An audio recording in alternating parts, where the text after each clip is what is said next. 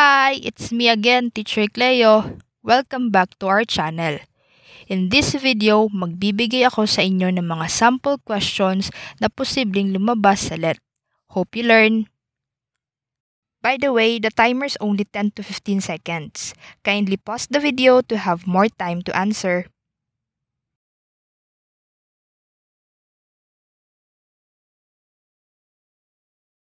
What is the GCF of 12 and 42? A12, B6, C2, D4. Correct answer is option B, 6. Okay, let's define first what is GCF to refresh your mind lalo na sa mga nakalimutan na ito. The GCF stands for the greatest common factor and defined as the largest number that is a factor of 2 or more numbers. There are 3 commonly used methods to find GCF. First one is the factor 3. The factors of 12 is 2 and 6, and since 6 is not a prime number, kailangan po natin i-break down to its factors, which is 2 and 3. Same process din ito to find factors of 42. So, that's the complete solution using factor 3 method. Now, the second method to find GCF is the listing method. In short, ililista mo lahat ng factors of each given numbers and look the GCF that is shared by both of them. Next method is the long division, or also called as repeated division. Honestly, long division is much more faster way para mahanap ang GCF unlike factor 3 and listing method na medyo time-consuming, especially during exam. So, here is the complete and brief explanation on how to find GCF using long division. But I want to share sa inyo ang isang technique I used in finding GCF lalo na sa exam. Isa-isahin mo lahat ng nasa choices and try to divide each of them to the given number, which is 12 and 42 at wala dapat remainder. In option A, since 12 is not divisible by 42, so i-eliminate na natin ito. In option D, only 12 is divisible by 4, so eliminated din ito. In option C, both 12 and 42 are even numbers, so it is divisible by 2. However, in option B, 6 can be divided also into 12 and 42 without any remainder. That's why both option B and C are considered as a factors of both 12 and 42, pero since GCF ang hinahanap, of course, 6 will be the correct GCF of 12 and 42. How about this one? Find GCF of 64 and 96.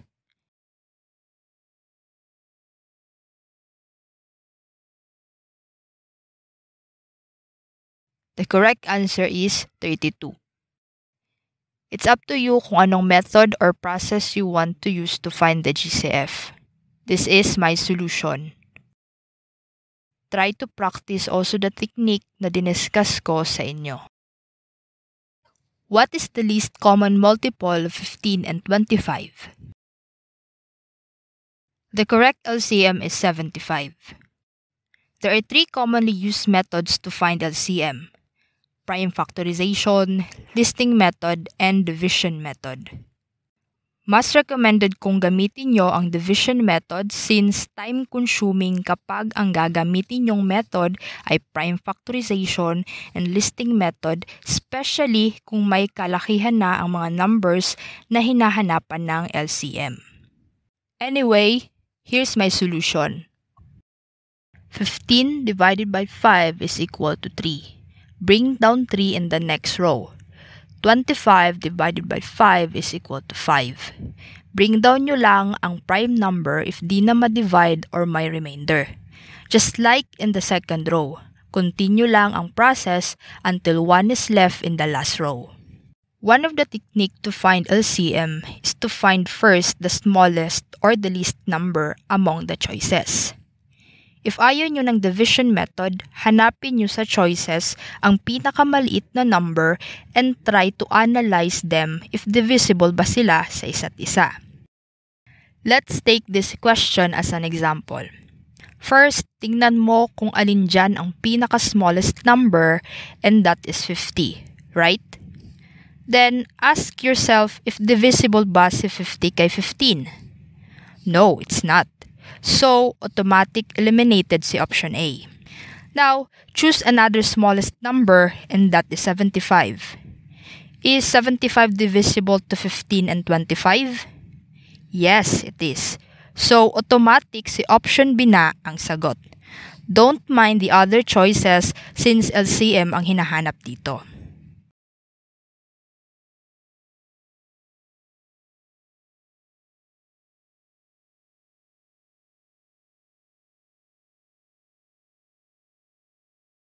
The correct answer is letter C, 72.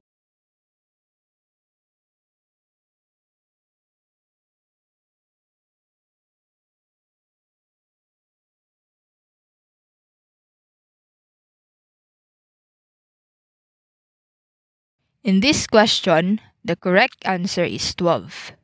In dealing with this kind of question, kailangan alam mong i-identify kung direct, inverse, or partitive proportion ba ito. Kindly pause the video to see the solution thoroughly.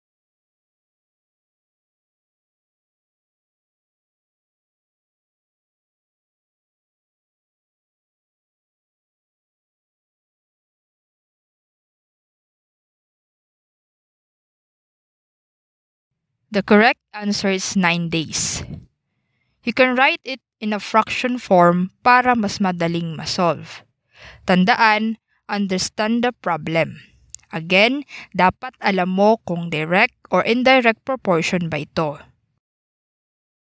In this case, we know that the more workers on a job would reduce the time to complete the task. And that's why indirect proportion ito. Anyway, that's my solution. Pause the video if you want to review this in a longer time.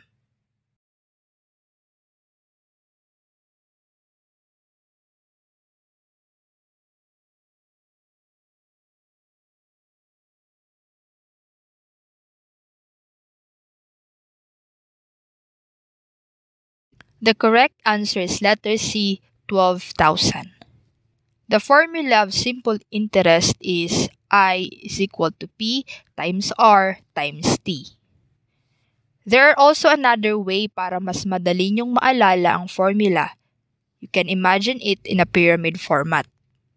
Here's my solution. Tandaan, alamin niyo muna kung ano ang itinatanong sa question para alam niyo rin kung anong formula ang gagamitin. For those examinee like BE-Ed and BS-Ed na hindi math major, kailangang masanay kayong mag-compute ng walang calculator. Don't you worry, pag alam mo lang kung paano i-apply o gamitin ang mga formula sa simple interest, mas madali mo nang makuha ang sagot.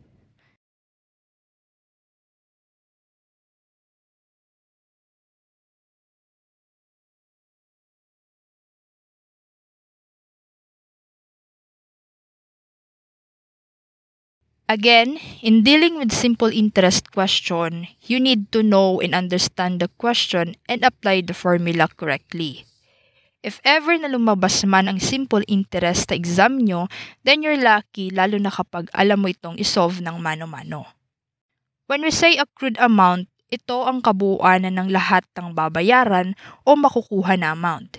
It means magkasama na dito ang interest at principal amount. There are two ways para ma-solve natin ito. First, by applying the interest formula, which is I is equal to P times R times T. Second, the formula of accrued amount, which is accrued amount is equal to principal amount. Yung 1 po, constant na yan, plus rate times time. Okay, that's my solution. Just pause the video to review this in a longer time. Interest at 7% after 6 months on 3,000 pesos. A, 100, B, 104, C, 109, D. 105. The correct answer is 105. Here's my solution. Para di humaba ang videong ito at marami pa akong maibigay na questions, please pa-review na lang po ng binigay kong rationalization in number 7 in our previous slides.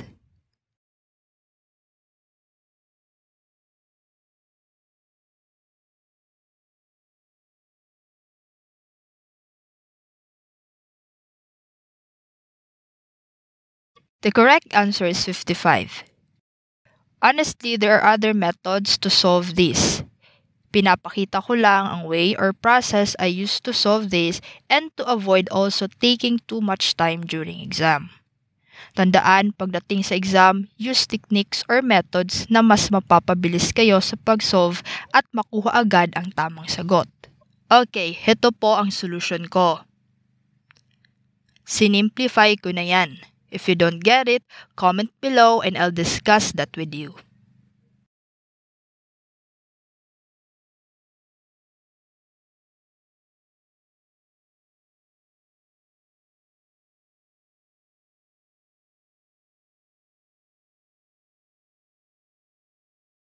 Time's up!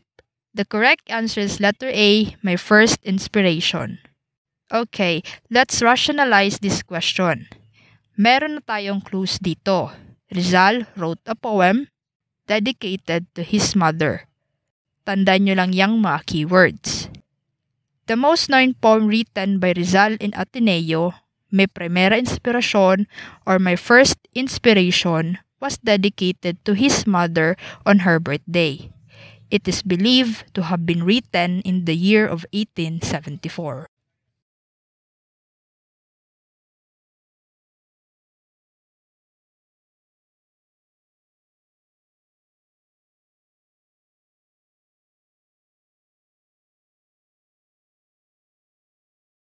Ang dami ng clue words sa question na ito, like for instance, a novel by Leo Tolstoy and Napoleonic Invasion of Russia. In option A, Les Miserables wrote by Victor Hugo and not Leo Tolstoy. In option C, Kublai Khan is a well-known Chinese emperor. While in option D, Cherry Orchard is the last play by Anton Chekhov. So the answer will be option B, War and Peace. It is composed of all individuals that belong to the same species and live in a given area at a particular time.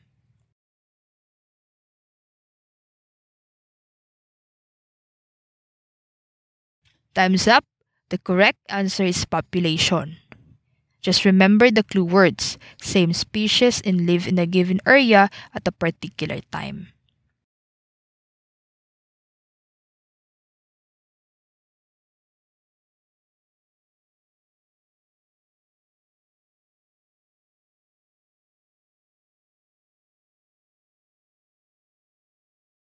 The correct answer is personification o pagsasatao.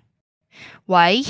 It is because in this question, mas binigyang diin ang pagbibigay buhay ng mga bagay na walang buhay katulad ng puno, sa pamamagitan ng mga salitang nagsasaad ng kilos tulad ng nagsasayawan. He was known for his Memoria Fotografica.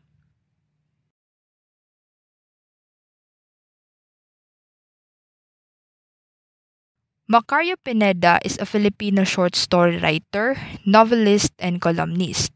Siya ang nagsulat ng nobelang Ang Ginto sa Makiling. Daniel Tirona, a prominent member of the Katipunan's Magdalo chapter and who provoked Bonifacio during Tejeros Convention 1897. While Pedro Bucanig, he is the father of Ilocano literature. And Jose Maria Panganiban is known for his Memoria Fotografica.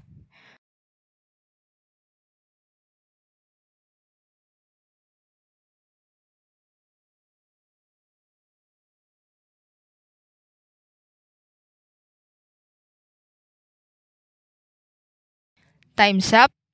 The correct answer is option B, Diosdado Macapagal. Tandaan nyo lang ito, si Diosdado Macapagal ang nag-issue ng Presidential Proclamation No. 28, which is declared June 12 a special public holiday throughout the Philippines to commemorate Aguinaldo's original proclamation of Philippine independence from Spain.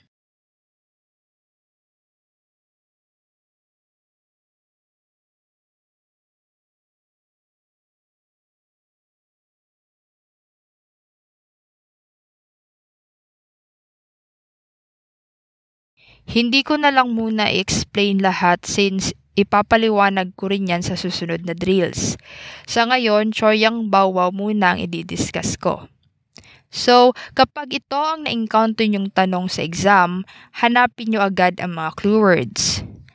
Ano nga ba ang tsoryang bawwaw? Ang tsoryang bawwaw ay nagmula sa paggaya ng mga tunog na nililikha ng mga hayop. In this question, meron na tayong clue, which is tunog na nililikha ng mga hayop. So the answer will be tsoryang bawwaw.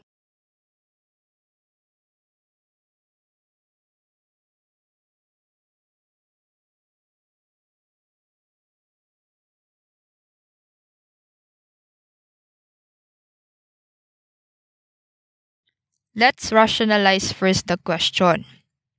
We have the keywords. Develop the binomial system for identifying and naming organisms.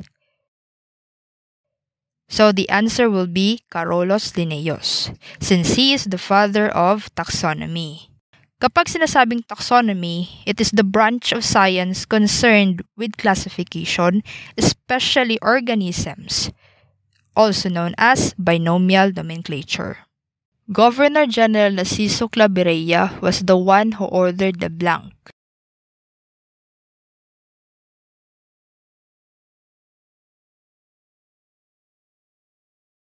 Okay, before ko sabihin ang tamang sagot, kilalanin muna natin sino ba si Governor-General Narciso Claveria. Siya ay isang Spanish Army officer who served as the Governor-General of the Philippines from July to December 1849 and issued a decree requiring native Filipinos to all have surnames, also known as Claveria Decree, which is systematically assigned Spanish surnames to Filipinos. So the correct answer here is B, use of Spanish surnames by Filipinos. Sa letter A kasi, Union Obrera Democratica was founded by Isabelo de los Reyes and Hermenegildo Cruz. While in letter C, si Governor-General Jose Vasco Vargas naman ang nag-establish ng tobacco monopoly. And in letter D, it is a Spanish policy of reduction. Which book inspired Rizal to write the Noli Me Tangere?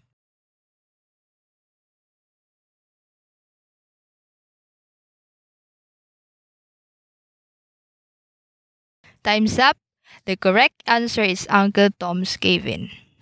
Rizal inspired by Uncle Tom's Cabin with a Latin title, Touch Me Not, kung saan gusto niyang ipakita ang pang-aapen ng mga pare at ng gobyerno sa mga lokal na tao o Pilipino during Spanish colonization. And that's for now. Stay updated on our channel for more useful content. And please share this video para makatulong sa iba. Thank you!